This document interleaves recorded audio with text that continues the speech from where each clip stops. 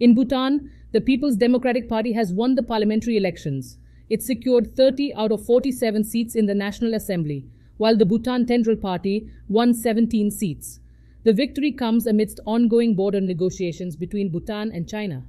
China has offered a package deal to Bhutan to settle the long-standing Doklam border dispute. People's Democratic Party leader, Tshering Tobgay, is perceived to be pro-India.